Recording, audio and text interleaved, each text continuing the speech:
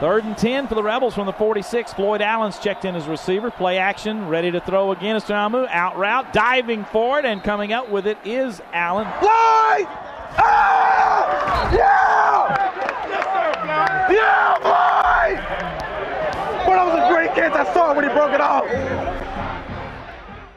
Teammates of Floyd Allen get excited when he has success, and there's a reason for that.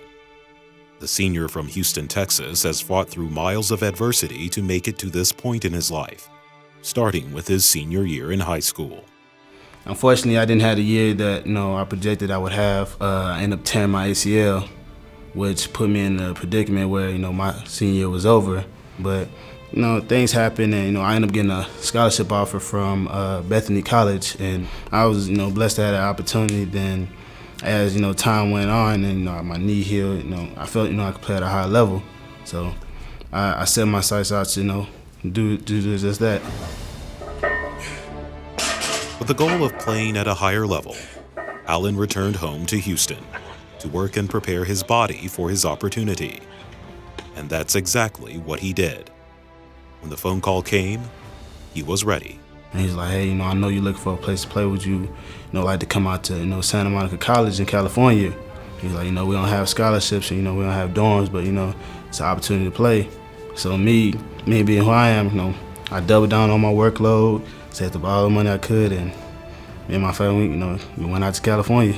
Working at McDonald's to help pay for school, Allen was again asked to change his plans, transferring to El Camino College, where his desire to play and succeed was truly tested. I didn't have the funds at the time to get myself a place at near El Camino College, so I had to just stay in my car for a couple weeks to get myself prepared just for the move.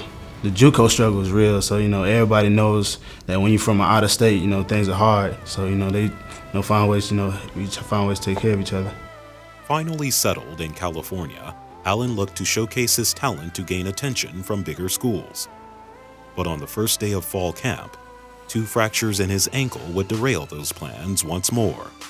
Months later, in the offseason, Floyd and his teammate would take a road trip to a JUCO camp, and they would do or wear anything to get noticed. We ended up driving 7 hours down, 7 hours up to NorCal. I had to make sure I was seen because I'm not the tallest guy in the room, but I had to make sure I was seen. So I had me a nice little neon hat on, just make sure everybody could see me. All of a sudden, there was a receiver that showed up that had this neon yellow hat on, and immediately kind of stood out just because of the hat alone. All of a sudden, this kid started running routes, and all of a sudden, you took notice to him. And so every time he kept coming to the front of the line, you kept noticing the neon yellow hat, and you kept noticing this kid making plays. I took every rep I could in one-on-ones, and as the camp ended, I'm thanking all the coaches, just for allowing me to be here. Then Coach Pillar comes to me, like, hey man, we like you a lot. Didn't know all the backdrop of living in the car and living with 4 other guys in one room and things of that nature just to make it. But visited, fell in love with the campus, fell in love with the opportunity that we were going to have, and luckily for us, we were able to get him as a walk-on, not knowing that he would take the step that he took. And again, I guess you could say the rest is history. Despite all of his setbacks, Floyd had finally made it to the highest level of college football. And when he got to Ole Miss, he took advantage of every second. Hey, let's get it! Here we go, here we go! Be flat, Floyd! Work up, work up, work up. Punch! Good. Get up, and start! Hey, no drop. Eyes burst. Keep that ball up, good. Good, Floyd. Oh! That's 6 yards! That's a 6-yard gain! Yeah, baby! Good play! Yes, yes, good play! When he first came here, you sit and you talk about each incoming player. And so you discuss his background and his story, and really felt like he was a scholarship player. All I ever heard was, Ole Miss receivers and the best receiving corps in the country. So my whole mindset was, hey, man, show them why you're here. Show them why, Coach Pillar brought you in. He put in all this extra time, and I'd always get those little pulls from, I remember DeMarcus Lodge and being like, Coach, this guy deserves a scholarship. He's a good player. Those whispers from the NWO did not fall on deaf ears. Floyd's body of work had left such an impression that the coaching staff would indeed start including Floyd in the scholarship discussion. But a selfless action in the first week of the season would make that decision an easy one. All right, hey, listen up. The first core value of our program is that we're an unselfish team. Floyd Allen, where you at? Come here, Floyd. Come here, Floyd. I look at I look out, I don't even recognize these guys and these numbers. Hey, him and Willie Hibbler were on the same special teams. What's he do? Hey, coach, I want to get on the bus. I don't care what my number is. Change it.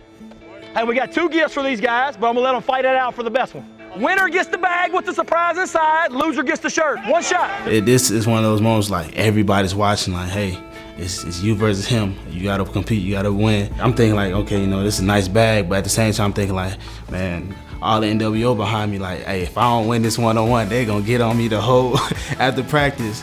So in my head, I'm just like, hey, man, you run your best route.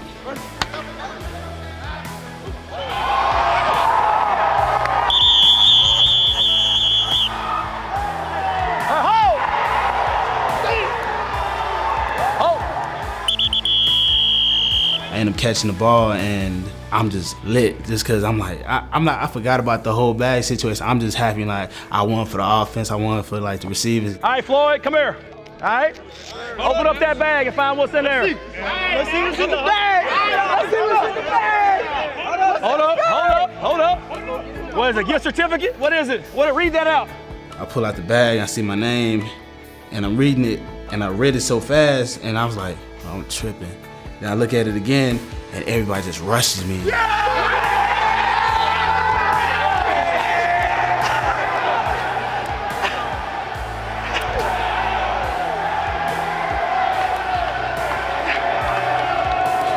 It's about being unselfish. Yeah. It's about being a family. Because special players can win any game. Right. But a great team can win every game. Every game. Hey, congratulations. I love you. Hey, family on 3. Family on 3. Good hard work, baby. 1, 2, 3, family.